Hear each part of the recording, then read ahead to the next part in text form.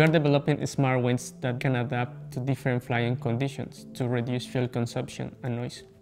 Most of the aircraft wings are very rigid and stiff, and they have controlled surface like ailerons. But the problem with this controlled surface is that when they deflect, they detach the wind flow in a very aggressive way. That produces drag, and more drag means more fuel consumption and noise.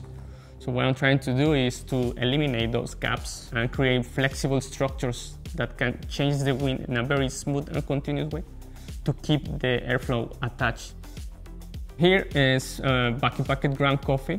So as you can see, if I try to bend it, it's very stiff. And it is stiff because when the vacuum compresses all the grains in all directions, it becomes like a solid. But if I open the back, it releases, the grains are loose, and the whole structure behaves like a liquid. So it's like switching the stiffness by increasing the vacuum pressure. By switching the stiffness, we can eliminate the compromise in morphing structure, so they can behave very stiff to sustain aerodynamic loads or very soft to change shape. This is the morphing device. It's called the fishback. So it's very flexible. It can change shape in a smooth and continuous way. It's mimicking the fish skeleton, has the spine and the stringers. So between the spine and stringers, I can fill it with granular media. Everything is sealed in an elastic membrane and has some holes where I can suck the air out.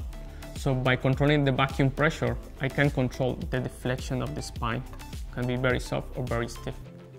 Probably the most significant discovery is like with granular media, this concept can switch stiffness up to 300%.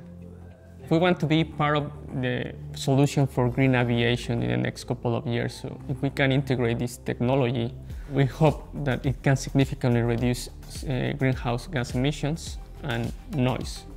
That will actually have some benefits for the new generation in the aircraft.